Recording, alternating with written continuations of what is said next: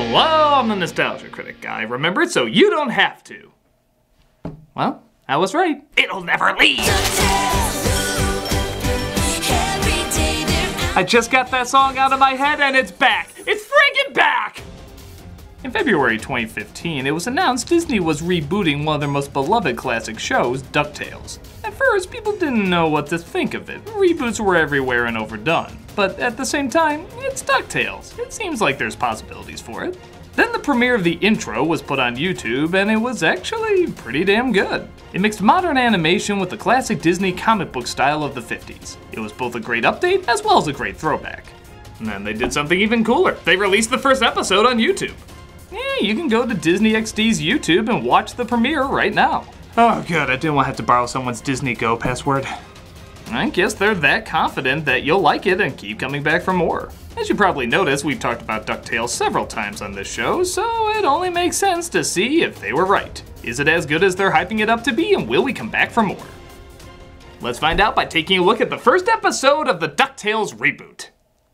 It opens with a seagull flying through the air and a bunch of feathered sailors shooing it away.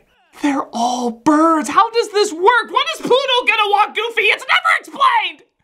We see some ducks on the water though, as a boathouse containing Donald Duck and his nephews Huey, Dewey, and Louie. Good morning, Uncle Donald. You can't wear this to your job interview? Who are presumably now little people in their 20s. Try to get Donald to his job interview so they can take the boat out and get into trouble. I don't know. Crazy old broad. Did he just call her a crazy old broad? Crazy old broad. Someone's been talking to the cop from Grandma Got Run Over by a Reindeer. Better get looking for the old Brad. All right, boys. We'll get to Cape Suzette and back before anyone realizes we're gone. I'll just put the in-joke counter over there and pray there's a Tailspin reboot. Ooh, maybe a live-action one. Donald realizes he can't leave them alone and decides to take them to Uncle Scrooge's house. You were supposed to get him out by 10 o'clock? Hubert! You were supposed to signal before you started the boat, Dooford. We never get to do anything. Lubert. With business expanding in the Spoonerville and St. Canard markets. Yeah, know what? I'm just gonna get rid of that. Trust me, there's a lot of them. Scrooge finds the color has literally gone out of his life, as he doesn't really go on adventures anymore. He just mostly sits around and talks with his business executives, a group of vultures. You know, I'm only 3 minutes into the show and already it's more insanely clever than it needs to be. Fantastic. Scrooge is voiced by David Tennant, which is very fitting seeing how he's so cranky you could see him instructing someone to throw coffee in their own face. Throw it in your face. Donald and Scrooge don't really get along, but Donald does manage to trick him into looking after the boys for just a few hours. And yes, by the way, those apples have diamonds in them. Really think about the number of questions that raises. Scrooge throws them in a room with a bag of marbles and orders his maid, Mrs. Beakley, to not let them interfere with anything. A gift from your great-uncle. You will return them upon your departure. He's counted them. Okay, to be fair, marbles were like the Batarang in the original. You could do a lot with them. So we're totally ditching this room, right? Yep, and I know just how to do it. Ah, see? They're already getting some ideas. Stupid doorknob, come off! You know, damn it, show, stop being so clever! They escape but are immediately captured by Beakley's granddaughter, Webby. What are your blood types? What's Donald really like? Who's the evil triplet? Tell me everything! Quackling Hook! Okay, so while she does seem eerily similar to Gravity Falls' most popular character, there certainly are some differences. One, she has no friends, where Mabel was a social butterfly. Are we friends now? If we say yes, will you let us live? Good one, new best friend. Two, while she's excitable, she's also socially awkward due to Beakley being overly protective. Hi, Granny, I'm spending the night at a friend's house, so nothing is wrong. And three, she has kind of a violent edge. Who sent you? Ma Beagle? Glomgold? Answer me. And to be fair, most people would rather have a variation of Mabel than a variation of the original Webby. And apparently the writers thought the same thing, as there's an arrow in a doll of her past design. Too soon. Can you get rid of her while you're at it? Scrooge feels down about the kids calling him a has-been though, so he plans to go on an expedition to find Atlantis. I'm not has-been, I am an am now. A shift in currents may present a pathway to Atlantis! Joss Whedon already searched once with Disney, it got mixed results. Webby takes them to the Wing of Secrets. Yeah, I told you we're done with that. Where they start to wonder if Scrooge, as well as Donald, actually went on all the adventures they claim to go on. Donald Duck is one of the most daring adventurers of all time. It's good to know that Roxanne is still getting job interviews after breaking up with Max. He did not trade up, by the way. He's dating some model, a butt-ugly CGI model. They accidentally open a chest, releasing the ghost of Captain Peghook and his steed, the Headless Man-Horse. I'm just gonna pretend I'm gonna sleep well tonight. He says he won't leave until he gets the head of Scrooge, so Scrooge obliges by giving him the head from one of his statues. I should have been more specific!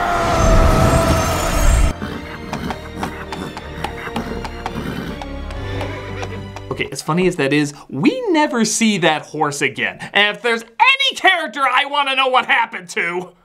But they release another ancient evil, a giant Chinese dragon. And much like the live-action reboot of Mulan, it's only there to consume riches. So it chases after Scrooge's gold. They get Scrooge's limo driver Launchpad to pilot the plane to stop him. They use the Medusa gauntlet to turn him into stone and presumably murder him. And to be fair, they do show not having a head isn't the roadblock it used to be. Scrooge is impressed with their adventure-making shenanigans, and he wants them to join him in his search for Atlantis. But, in a hilarious twist, the job Donald was applying for belongs to Scrooge's mortal enemy, Glumgold, the second richest duck in the world. Welcome, new employees, to Glumgold Industries. Well, now we know what the CEO of Tilted Kilt looks like.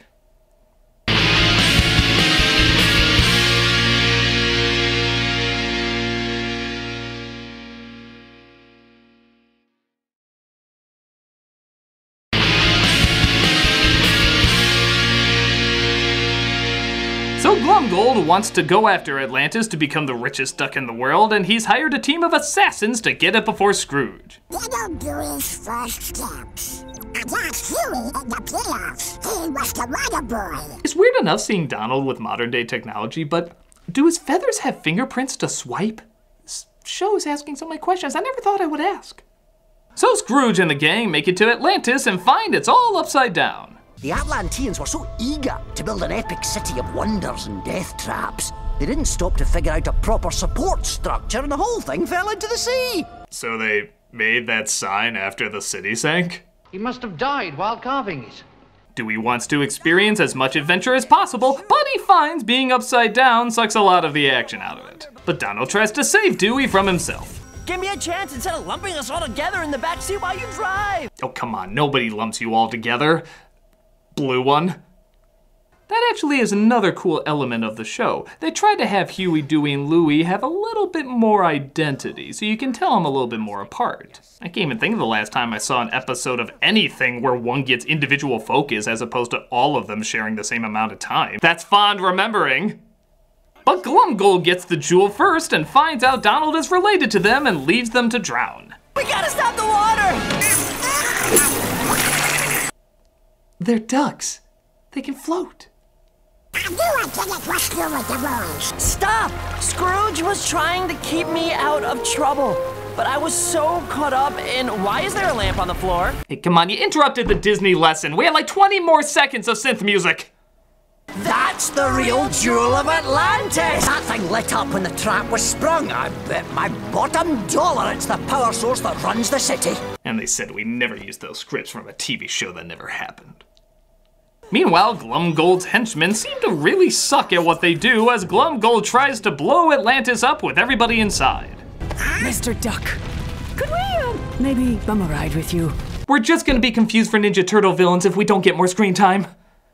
They of course help them out and show up Glumgold with the real treasure. Mr. McDuck, how do you respond to claims? Wow, Roxanne got another job pretty quick. Applying for henchwoman and ending up as a TV reporter? Life's funny that way. So, through lame excuses not really needed to justify kids going on adventures, These boys will get into trouble, so maybe you can teach them how to get out of trouble. Can't some caregivers just be bad people? It's agreed that the boys can stay with Scrooge, especially after their houseboat blows up. I may have left the engine running in the houseboat. The circle is now complete. Reclusive adventure capitalist Scrooge McDuck is back, solving mysteries and rewriting history. Chippendales Rescue Oh, I had it! So Dewey is happy to know that his family is so adventurous and that he truly belongs. I'll just celebrate this incredibly serviceable ending by drinking out of my favorite and most expensive champagne glass with my favorite and most expensive champagne inside, as I will do now.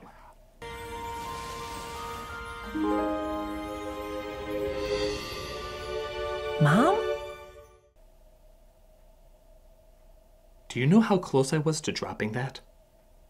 Mom? As in parents? Huey, Dewey, and Louie have parents? Has that ever been addressed in a cartoon ever? I just assumed they were clones, spawned in a laboratory of comedic sidekicks. We're actually gonna do this? It's finally gonna be explained who Huey, Dewey, and Louie's parents are? DuckTales! Woohoo! This reboot is everything you would want it to be. It's funny, it's creative, it's modern, it's retro, it's classic, it's new, it has great animation with charming characters. It's clearly combining old school Disney adventures like their comics and the Disney Afternoon with newer Disney adventures like Star vs. the Forces of Evil and Gravity Falls. And they mix perfectly. I know it's only a first episode, but it's made me an immediate fan, going from slightly curious to incredibly intrigued. I can't wait to see where this goes, how they represent old characters and how they introduce new characters. If you want to see how to do a reboot right, go over to Disney XD's YouTube right now and watch DuckTales. Woo friggin' who. I'm a nostalgia critic guy, remember it, so you don't have to.